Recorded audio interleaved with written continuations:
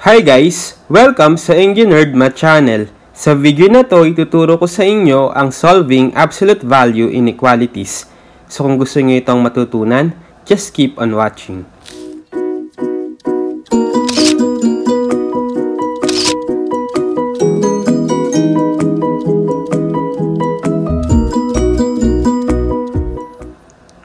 Okay, so this time ay tuturo ko naman sa inyo ang solving absolute value inequalities.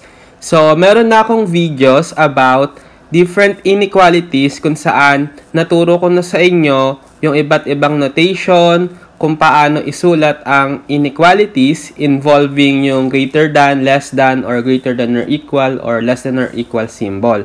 So, na-discuss ko na yung linear inequalities, quadratic inequalities, rational inequalities. So, ngayon is, i-discuss ko naman yung inequalities na nag-i-involve ng absolute value.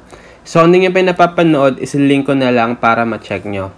So, meron na rin akong naunang video about solving absolute value equalities kung saan na-discuss ko na yung concept about absolute value. So, ngayon ay mag-focus na tayo sa absolute value inequalities. Okay? So, meron tayong dalawang properties dito for the solution ng absolute value inequality. So, yung nag-i-involve nga ng less than or equal symbol, tsaka greater than or equal symbol. Okay? So, yung una, kung meron tayong absolute value of a variable x less than a, dapat meron tayong solution na if and only if negative a is less than x less than a. So, dapat yung x natin is in between negative a and a. So, same lang din kung yung symbol natin is less than or equal to a. So, absolute value of x is less than or equal to a if and only if negative a is less than or equal x less than or equal to a. Okay, so ito lang yung tatandaan natin. So, in number line, ito yung itsura nila for absolute value of x less than a.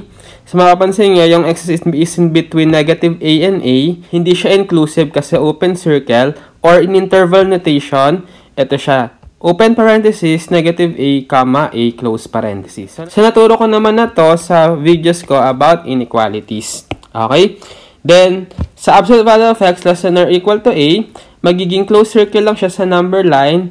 In between, dito sa negative a at a, inclusive sila. And then, in interval notation, we have open bracket, negative a, comma, a, close bracket. Okay? Then, for the second property, this time kapag meron naman tayong absolute value of a variable x greater than a, magiging true ito if and only if x is less than negative a or x is greater than a.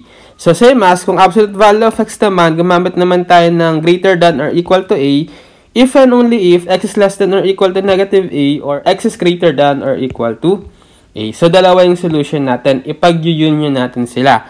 Okay? So, ito yung ating number line for the solution. So, we have open circle at negative a extending to negative infinity and open circle at a extending to positive infinity. Yung union nila or interval notation, we have open parenthesis, negative infinity, comma, negative a, close parenthesis, union, open parenthesis a, comma, positive infinity, close parenthesis. Okay? So, for the absolute value of x less than or equal to a, gagawin nyo lang close circle, yung dalawang circle dito sa absolute value of x greater than a, and then, yung magiging interval notation niya is open parenthesis, negative infinity, comma, negative a, this time, close bracket, union, open bracket, a, comma, positive infinity, close parenthesis. Kasi inclusive na nga itong negative a tsaka a sa solution. Okay? So, para ma-illustrate natin yung formula for the solution of absolute value inequalities, ay mag-solve tayo ng examples. For the first one, we have solve absolute value of x less than 2. Okay, so since meron tayong less than symbol, ang solution natin is in between negative 2 at 2. So, negative 2 less than x less than 2. Or, in interval notation, negative 2, comma, 2. Okay? So, madali lang, right? Next, we have solve absolute value of x greater than or equal to 5. Okay, so this time, meron na tayong greater than or equal symbol. So, therefore, meron tayong solution dyan, right? So, yung una is x is less than or equal to negative ng 5 or x is greater than or equal to the 5 itself. Okay, or in interval notation, we have negative infinity, comma, negative 5 with close bracket, union, open bracket, 5, comma, positive infinity. Okay? Next, we have absolute value of x minus 1 is less than or equal to 3. So, since meron tayong less than or equal to symbol, ang solution natin is negative 3 less than. This time, hindi lang x yung nasa inside ng absolute value symbol, but x minus 1. So, kokopyahin natin lahat nung nasa loob ng absolute value symbol. So, x minus 1 less than, this time, positive 3. So, ngayon, isa-solve natin ito ngayong inequality na to, dapat yung gitna is x lang. So, dahil may negative 1 tayo dito sa gitna, para ma-cancel siya, pwede tayong mag-add ng 1 in both sides nung ating inequalities. So, pag ginawa natin yon, negative 3 plus 1 is negative 2, less than, so ma-cancel na dito si negative 1, x na lang, less than, so 3 plus 1 then is 4. So, therefore, ito yung solution natin. Negative 2 less than x less than 4, or in interval notation, negative 2, 4. Dapat meron pala tayo ditong underline kasi yung symbol natin is less than or equal, right? So, dapat meron tayong underline sa less than symbol natin sa solution. So, dapat negative 2 is less than or equal to x less than or equal to 4, or in interval, negative 2, 4 with the negative 2 and 4 inclusive, as denoted by the close and open bracket. Okay? Next, we have absolute value of x plus 1 is greater than 2.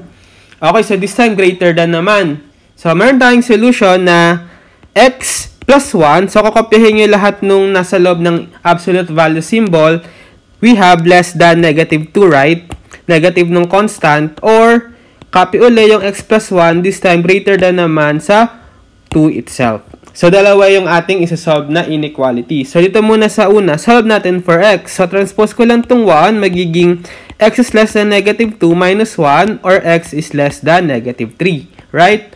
Or dito naman, transpose ko rin si 1, x is greater than 2, this time, minus 1. So, x is greater than 2 minus 1, or 1. So, therefore, ito yung solution natin. X is less than negative 3, or x is greater than 1. Or in interval notation, we have negative infinity, comma, negative 3, union, 1, comma, positive infinity. Okay? With negative 3 and 1, not inclusive. Okay? Next, we have absolute value of 2 times quantity x plus 2 minus 5 less than or equal to 25. Okay, so since meron tayong less than or equal symbol, meron tayong solution na negative 25 less than or equal. So, copy natin itong lahat ng expression inside the absolute value symbol. 2 times quantity x plus 2 minus 5, then less than or equal to positive 25. Okay, so, simplify muna natin itong gitna. Negative 25 less than or equal. So, distribute ko si 2. 2x plus 4 minus 5 less than or equal to 25. Negative 25 less than or equal 2x. 4 minus 5 is negative 1 less than or equal to 25. Then, transpose natin dito si negative 1 tsaka sa kabila, magiging negative 25 plus 1 less than or equal to 2x less than or equal to 25 plus 1. So, negative 25 plus 1 is negative 24 less than or equal to 2x less than or equal to 25 plus 1 is 26. So, dahil meron pa tayong 2 sa x, divide natin both sides by 2. So, cancel na si 2. So, meron tayong solution. Dito sa negative 24 divided by 2 is negative 12. And dito sa 26 divided by 2, we have positive 13.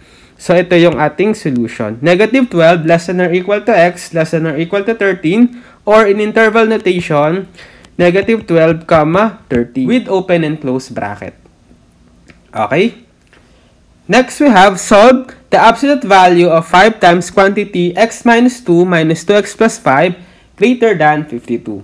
Okay, so this time, meron tayong greater than symbol. So, meron tayong dalawang solution.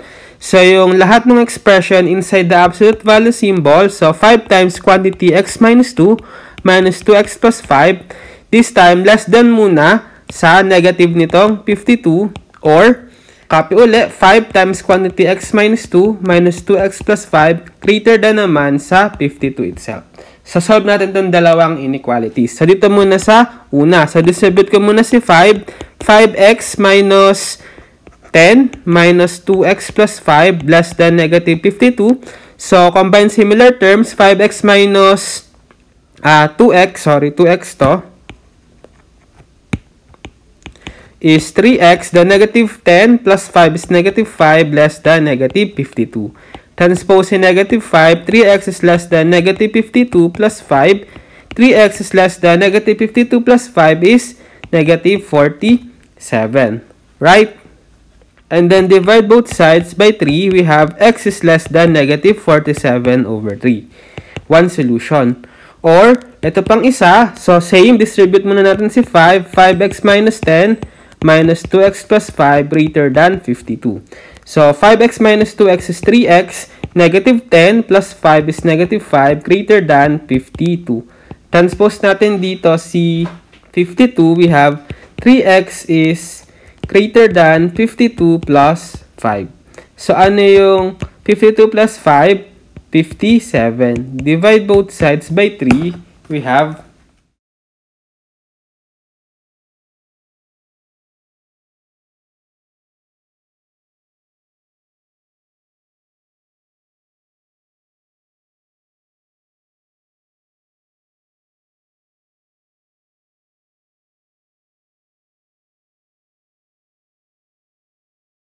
with negative 47 over 3 and 19 not inclusive.